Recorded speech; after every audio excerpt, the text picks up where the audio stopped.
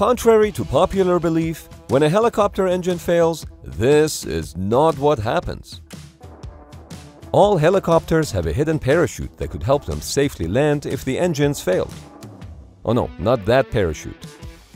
I'm talking about auto-rotation, which uses nothing but the powerless rotor blades like a parachute, similar to how an airplane can glide down when it loses all engines.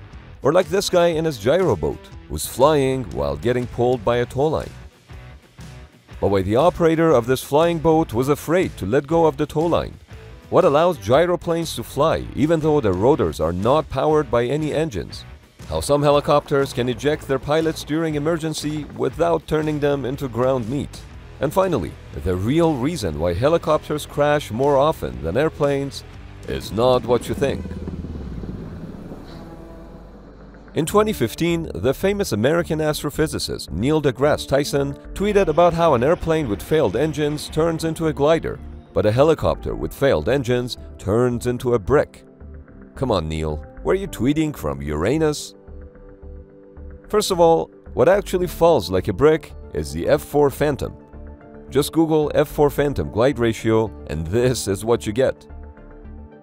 Secondly, a helicopter only turns into a brick if its rotor blades were not turning, which could be manufactured.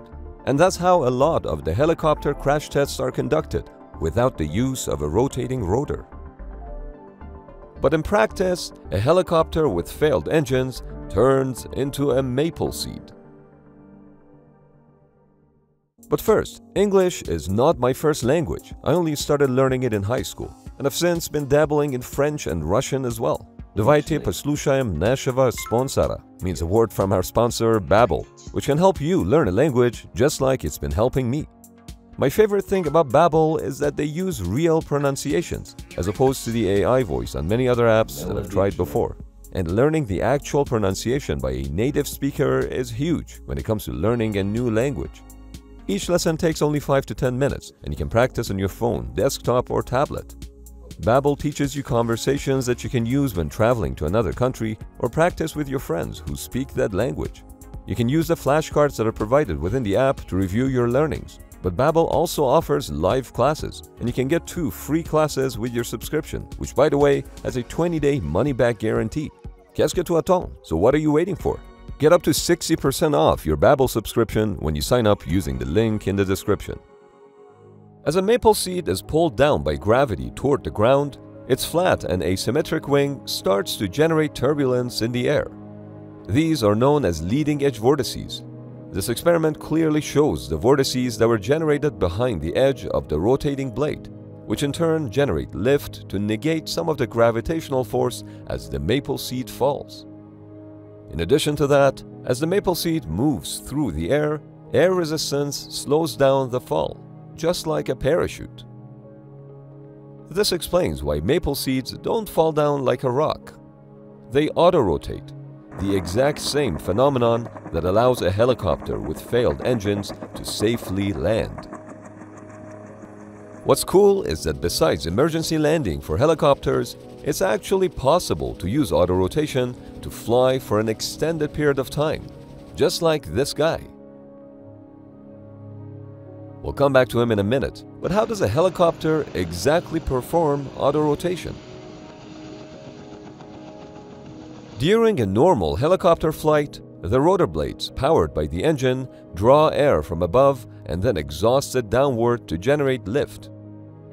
But when the engine loses power, the airflow reverses. As gravity pulls the helicopter down, air is forced into the rotor system from below, turning the rotor blades, just like how moving a pinwheel through air will make it rotate. A helicopter needs to be a minimum of 500 to 700 feet above the ground to ensure the rotor blades have enough time to pick up some RPM until they reach a constant rotation speed. The faster the blades turn, the slower and safer the helicopter descends. To demonstrate this, you can clip a little piece of tinfoil to different parts of a maple seed, which will change its RPM as it falls. As you can see, the fast rotating seed hits the ground much later and with less impact. This is the collective lever. one of the main controls on a helicopter. Pulling up the collective increases the pitch on the blades, and lowering the collective makes the blades more flat. When the rotor is powered by the engine, increasing the pitch will generate more airflow and lift, but it also increases drag. To auto-rotate, the pilot must immediately lower the collective all the way down, because a flat blade produces less drag as it rotates in the air. This means the blades can turn faster as the helicopter is pulled down by gravity, which results in a slower descent. Auto-rotation is quite effective because the rotor has nearly the drag coefficient of a parachute, even though it consists of blades. NASA even investigated the use of auto-rotating blades to land the space capsule during re-entry, but they ended up using parachutes at the end. Unlike pilots of military airplanes, most helicopter pilots don't have the luxury of using an ejection seat in an emergency. But some manufacturers have figured out how to eject helicopter pilots without shooting them through blades rotating at 400 to 500 RPM. The world's first helicopter fitted with an ejection seat was the Russian Ka-50. The problem of turning pilots into ground meat was finally solved, but not by ejecting the pilots downward. Before the ejection seat rocket is deployed, the rotor blades are blown away using explosive charges in the rotor disc. The canopy is then jettisoned, allowing for safe ejection. We should note that sometimes a pilot is forced to enter auto-rotation even when the engine is working fine. And that happens when there's an issue with the tail rotor. One of the functions of the tail rotor is counteracting the torque of the main rotor. If there was no tail rotor, the torque generated by the main rotor would rotate the helicopter out of control.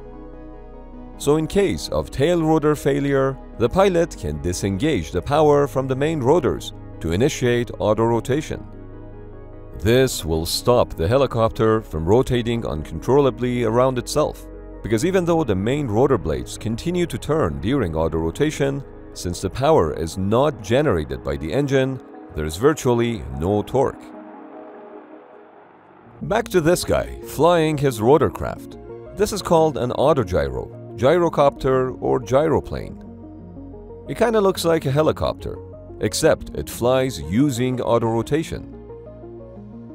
There's a propeller on the back, which is powered by an engine, but that only provides forward movement, not lift. As the vehicle speeds up on the ground, air flows through its free-spinning rotor, which generates enough lift to fly up and stay in the air.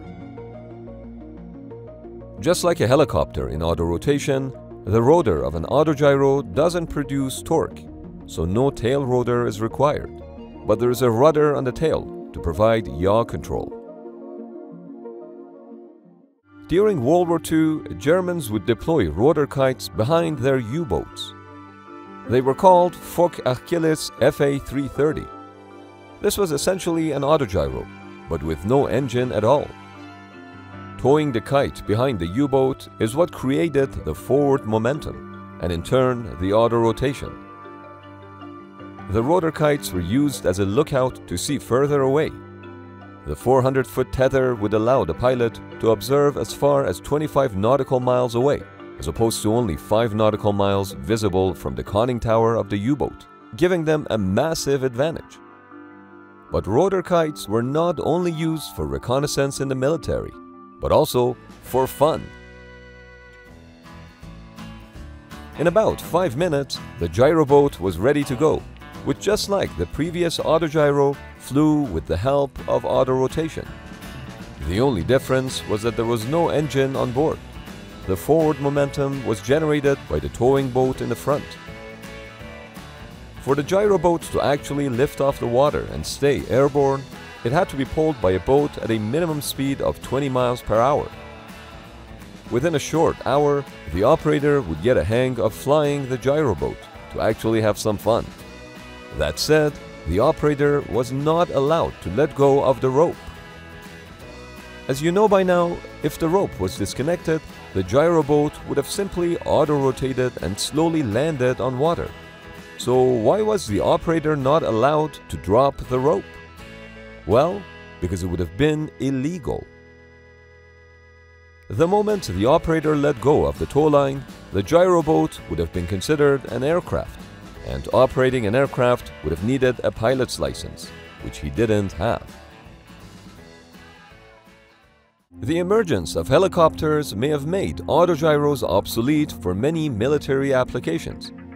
Helicopters are just much more powerful and can carry much bigger loads. But they're not without risks, even on the ground. A helicopter can self-destruct while simply sitting on the ground, and that typically can happen when the rotor has more than 2 blades. You may have noticed what happens when the clothes inside a washing machine gets clumped up on one side as the drum spins. In an extreme case, the washing machine can fall apart.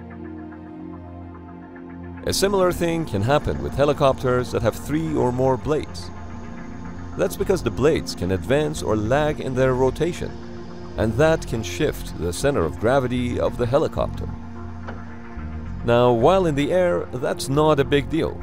But once the helicopter touches the ground, a resonance can form in the airframe, and if not dealt with, it can very quickly get out of control. But there is a solution. The pilot must quickly hover as soon as ground resonance begins, and the shaking would immediately stop. This phenomenon has even been observed during filming of TV shows. 2-bladed helicopters are pretty safe from ground resonance, since the blades are one rigid structure and cannot impact the helicopter's center of gravity. But all this said, which do you think is more dangerous to fly, helicopters or airplanes? According to the data collected by the National Transportation Safety Board, general aircraft, which includes airplanes, helicopters, balloons, and everything else, have an average crash rate of 7.28 for every 100,000 hours of flight time. The crash rate for helicopters alone is 9.84 per 100,000 hours. But before calling helicopters less safe than airplanes, you may want to consider the unique flight characteristics of helicopters. They usually fly at lower altitudes and more complex terrain, like mountains and other hard-to-reach environments.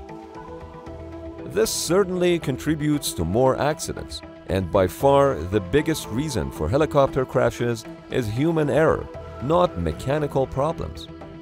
But even with the higher crash rate, the fatality rate in helicopter crashes is lower, with 1.3 deaths per 100,000 flight hours compared to 1.4 deaths for aircraft in general. If you learned something new, hit the like button so it reaches more people. And if this video was not what you thought, consider subscribing.